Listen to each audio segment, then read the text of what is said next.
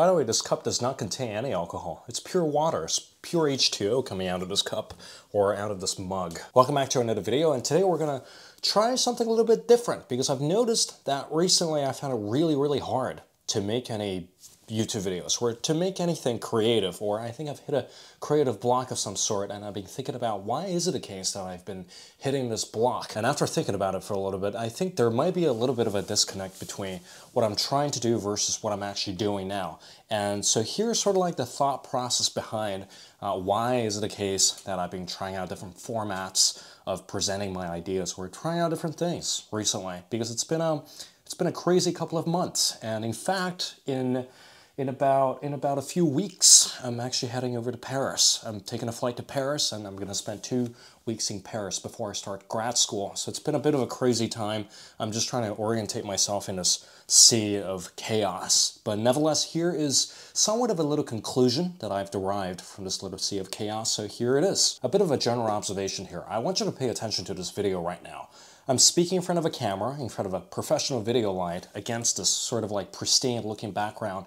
And what this basically does is that it establishes a kind of field of authority. So when you're listening to this video, it's like, I know what I'm talking about. It's like, you know, I'm like the authority on a certain subject. I'm the authority on literature or philosophy or how to read. This illusion of authority. And yes, I'm calling this an illusion of authority because in reality, I'm a 22-year-old who's about to head into grad school, who's about to learn everything that I've yet to learn. And I'm very excited to learn all these things. I'm very excited to bring out more content on how to read better, how to think critically, or how to use literature and philosophy to transform your life practically. But, you know, there's so much stuff out there that I don't know yet. There's so much stuff out there that I've yet to explore. And there's just so many insights that I've yet to discover.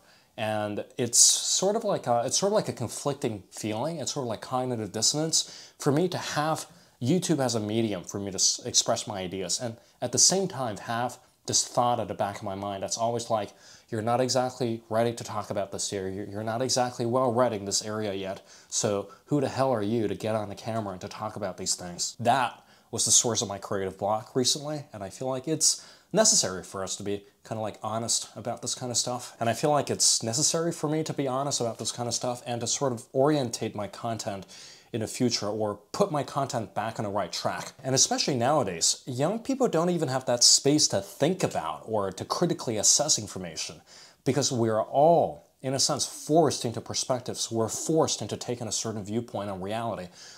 We're forced, almost like a value judgment that we're all taking. We're forced into certain perspectives because we're expected to take a very firm position on something right off the bat, without really realizing that what needs to be cultivated is this process of discovery, this process of maybe not knowing what's going on in the world. Maybe everything you read on a blog, maybe everything you read on the news, maybe everything you read from a certain Substacks that you subscribe to, maybe that's not like the solid perspective that you should take to look at the world. And media right now is going through this proliferation of different perspectives. It's like we're thrown into this mix. Young people are thrown into this uncharted territory of how do we figure out how to live in this messy environment where everyone seems to know, well, everyone's got this air of authority going on. If you're on social media and when you're producing content, everyone has had this aura around them. And basically it's like, yeah, follow my course to get fit, or follow precisely my instructions to get to where you want in life. And that puts young people like me and you in a very tricky position because, well, if you are in an environment where everyone seems to know what they're talking about, what about you? What about developing your own perspective on life? What about sort of like thinking things through for yourself? What about really penetrating into the source of the problem instead of just dancing around borrowing people's ideas, or instead of just following the latest trend in philosophy, or instead of just following the latest thing that's on your For You page? So I guess the cognitive dissonance is catching up to me, and I've been really thinking about, you know, what kind of content do I want to produce in the future, and what kind of impact do I want to have on people, or what kind of impact do I want to have on my viewers? So all these things were coursing through my brain.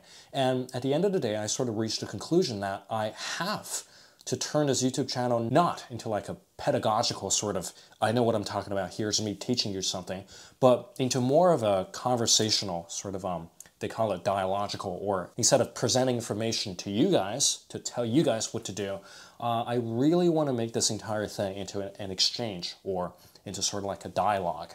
Because, well, I think that's what's lacking. Because young people, they're not really exposed to examples in the media of kind of like a dialogue that's going on. And the best thing that you're going to get is from a university class, yet most people don't exactly have access to philosophy classes or English literature classes. And this is one aspect of the education system that I really have a bone to pick, is this, you know, you're trying to section off a group of people to have an artificial exchange in the setting of the university, instead of an open exchange where you could think about different things and converse in a very down-to-earth manner. And instead of claiming some sort of authority on these platforms and, you know, generate some revenue off of this sense of authority that you have, why don't we focus on developing a healthy discourse around critical thinking, healthy discourse around, hey, actually, you as a young person, you can think this stuff through for yourself. If you have the right encouragements and the right group of people, maybe you can be the conversation starter. And I think my videos right here is just gonna serve as that little spark for you to have something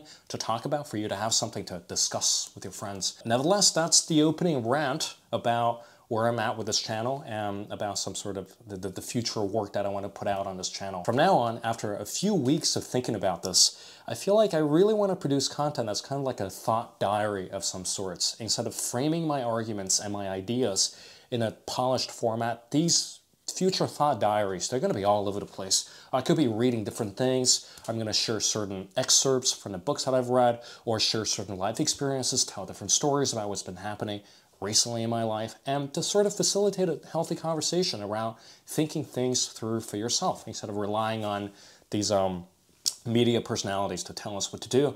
And I really feel like this is the future of my work, and it really liberates me to sort of document my journey as I go, because I don't know everything.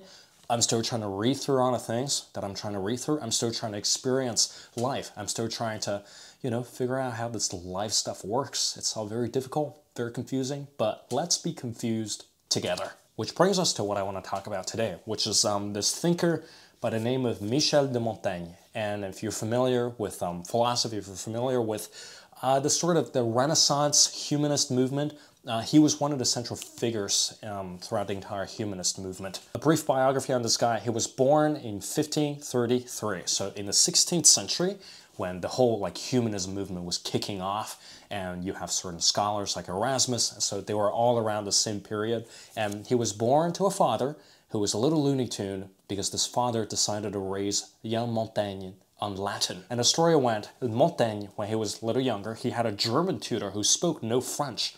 And basically, this tutor had to communicate with Montaigne with Latin exclusively. So this guy grew up speaking Latin, essentially. And in this entire humanist discourse, it is very much admired to speak Latin natively, and the scholarly culture around the humanism movement was centered around the old works of Cicero, the old Roman literature of Seneca, and then certain treatises and plays by Terence. So Latin as a language in this culture of learning was very much revered, and the words of Cicero, certain scholars even revered Cicero like a god. So the culture at the time was that you need to read the Roman classics in order to be considered as someone who's learned, as someone who's got anything worthy to say. But even though Michel de Montaigne sort of grew up in this entire elitist learning culture, he was very much familiar with the classics. He was very much sort of immersed in this discourse of you have to read Cicero, you have to read all these great thinkers in the past. When he actually sat down later in his life to write these essays, les essais, he actually didn't use Latin to write these treatises or these little short essays. Instead, he preferred to use French, because French for him was a fleeing language. It's a language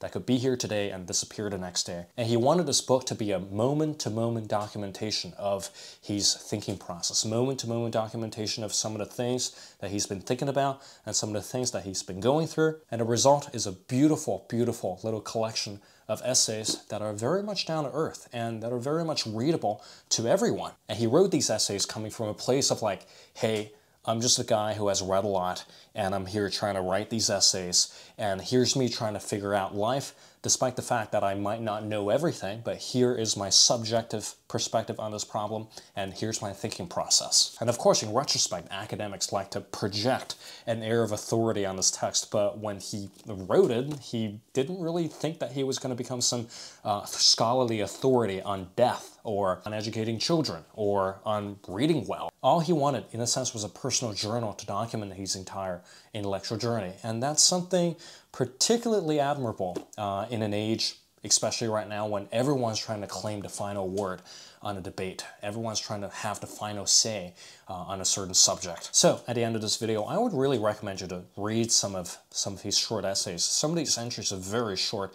Sometimes they ramble on for pages, but sometimes they're very short and pithy. And to start to wonder, why is it a case that we feel this need to always appear as an authority on something in this day and age? Why is the final aim of education to know a bunch of things? Why is the chief aim of education to find answers, or to have a certain answer that no one could touch? Are we merely training ourselves into answer finding machines, or are we actually cultivating a spirit of discovery? Or are we actually cultivating this courage to document our process instead of finding a artificial ground for us to have the final say on? And of course, in the spirit of Montaigne, from now on, I really want to use these videos to document my journey, instead of laying out things clearly, and instead of framing my videos as these are the things that you must do to read better or to understand philosophy better.